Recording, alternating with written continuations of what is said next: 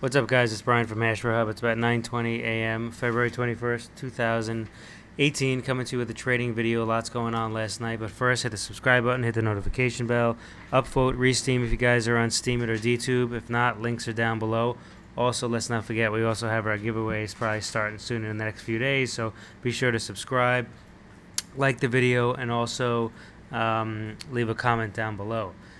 So, okay, a few things going on. So we had this sell-off that happened last night, and I'm trying to remember where we left off last, in our last video. Even though it was last night, I was so tired, so I don't remember very much about it. However, what are we looking at? Okay, so it looks like we've had this fifth ending wave diagonal. Okay, this fifth ending wave wedge. And that's a very serious Elliott wave count. It's something that Elliott wave speaks about all the time. Elliott wave theory speaks about, and in pretty good detail. So the market has fallen off from here. Now, originally we had thought possibly we may be having a larger A, B, and C. Okay, and that's if the case. That's if this right here was this right here.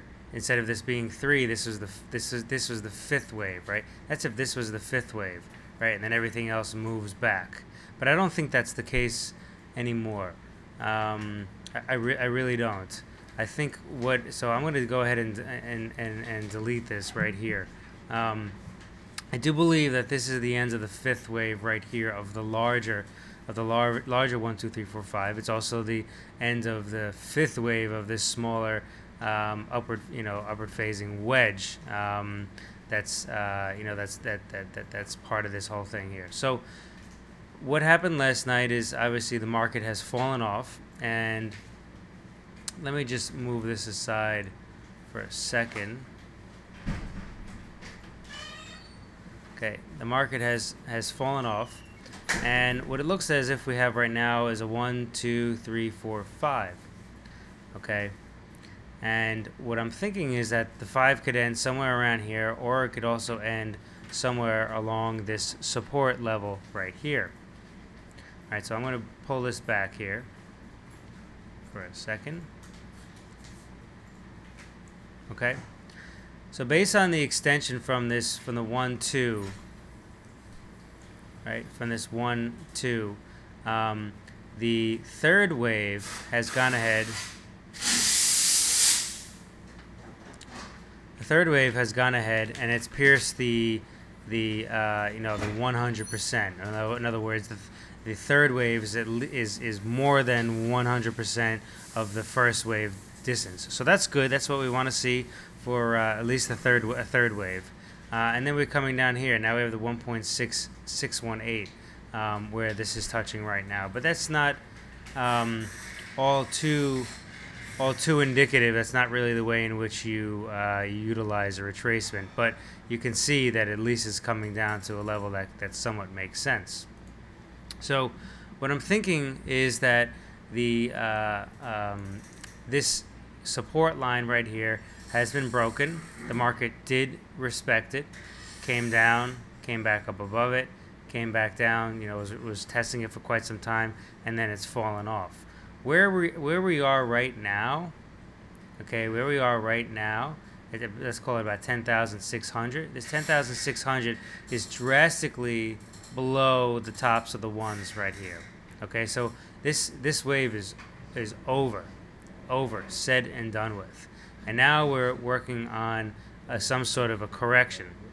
Now, at the very least, what I'm thinking is that we're going to have some sort of A, B, C correction here.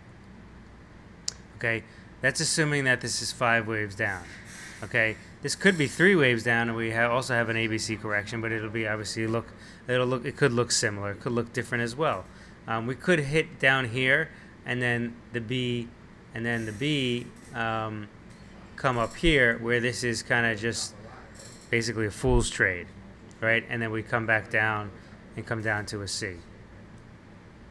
Okay. Another thing I want to show you is, at least from a Fibonacci perspective, is is this. If I measure from the bottom, and this is kind of what I do like all the time.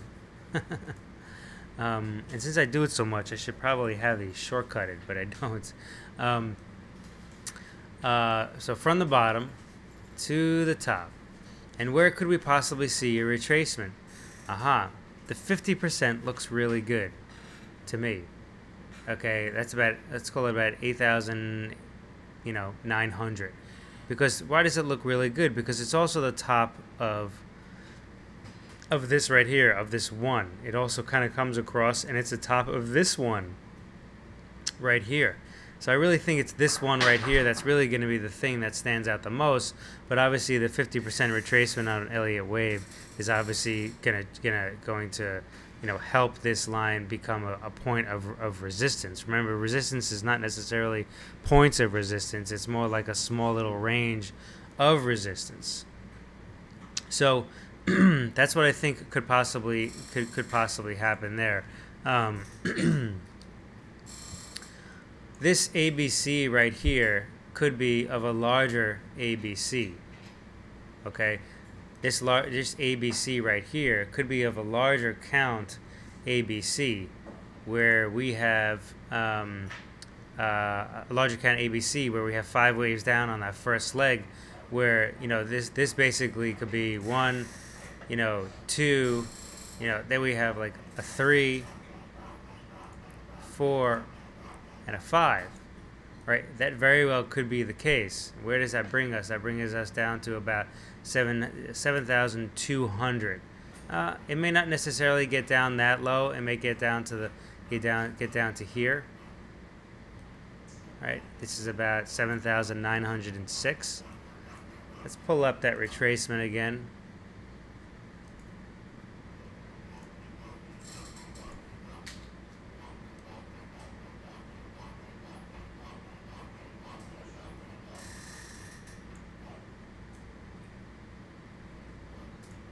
Yeah, I mean, my eyeball kind of was right to begin with. I forget, I've been doing this for a long time, so I kind of almost like see the Fibonacci retracements and extensions just because based out of proportions.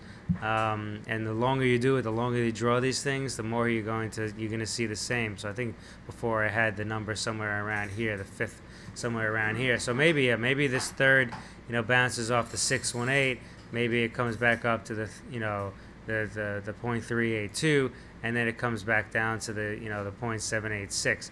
That is a possibility where we're gonna have a larger A, B, C. Okay. Let us not also forget what I had on here yesterday.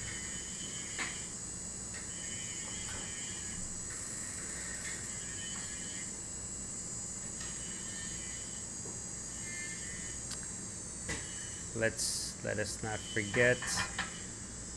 Let us draw it. Where is it again? Here. Sorry.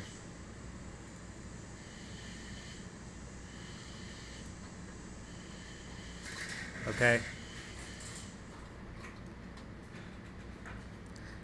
So we can't forget that this could possibly be a possibility.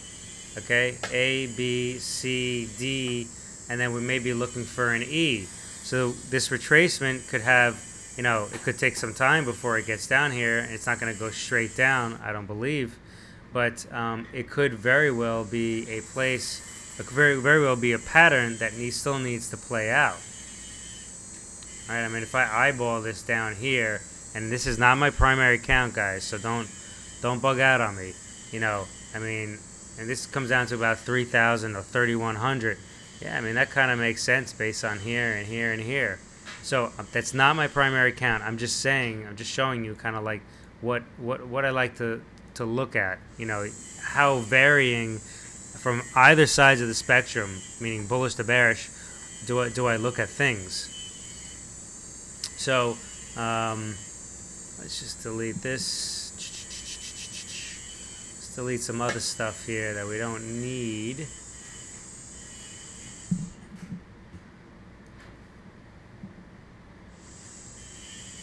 Okay, so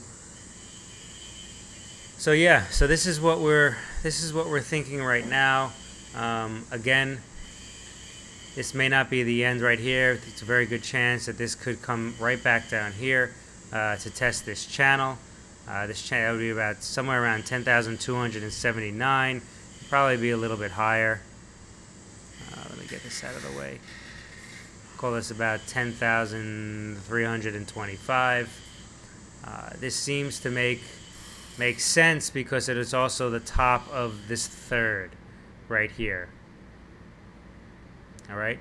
We also have the 10,000 level, which very well could be something that that the market could stop on, or it could wick down to, which I'm also drawing my number one here of this larger 1, 2, 3, 4, 5, which could possibly be a case.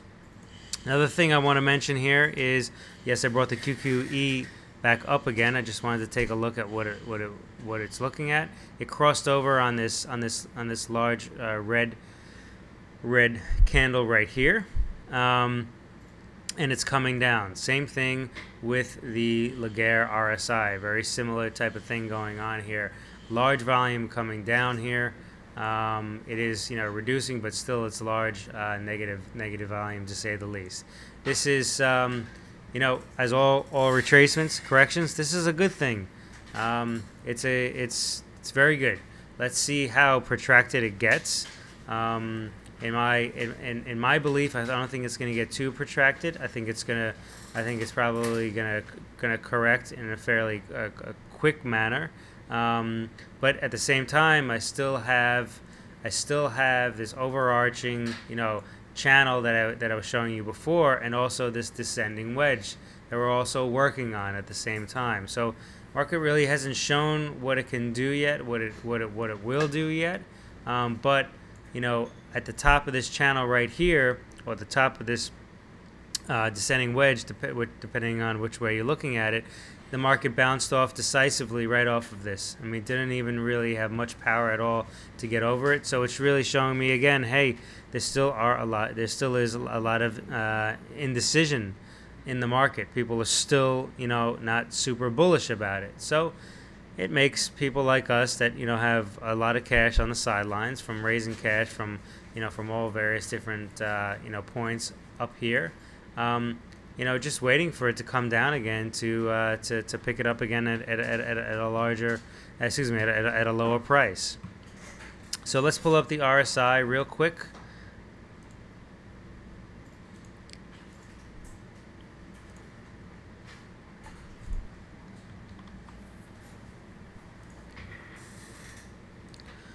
So RSI, this is on a 2-hour basis.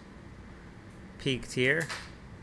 Okay, it did not peak here. Okay, remember this is a higher peak here and this is lower here, so there's divergence here, right?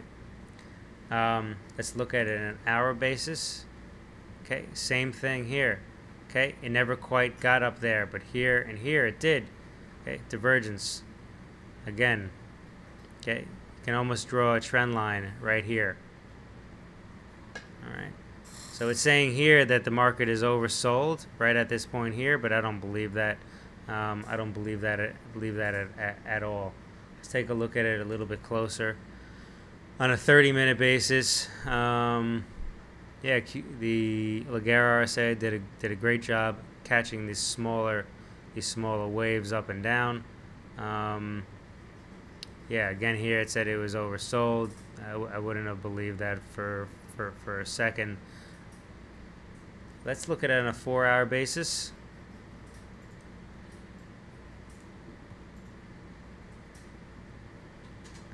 Yeah, did a good job.